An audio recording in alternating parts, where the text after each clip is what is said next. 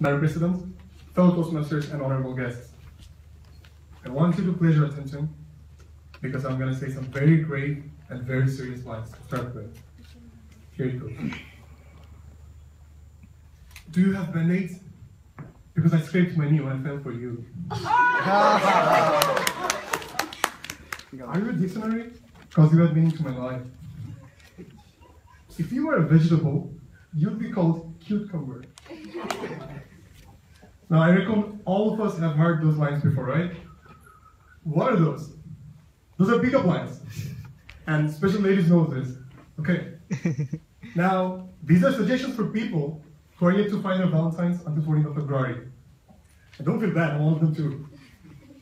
And if you are one of those people who think they have found their Valentine, congratulations. I hope you found the love of your life. I really don't, I'm jealous. Now, it doesn't matter. It really doesn't. I mean, come on. You have already plenty of Valentines surrounding you.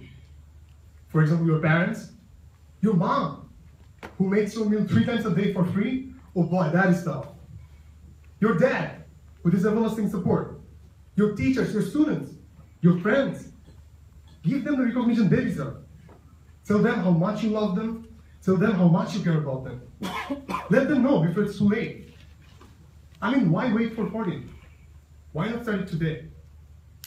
In fact, I'm going to start it right now. Miss Catherine, on behalf of this Toastmasters Club, I want to say you are our Valentine, and it's too late. Valentine's Day. Thank you again.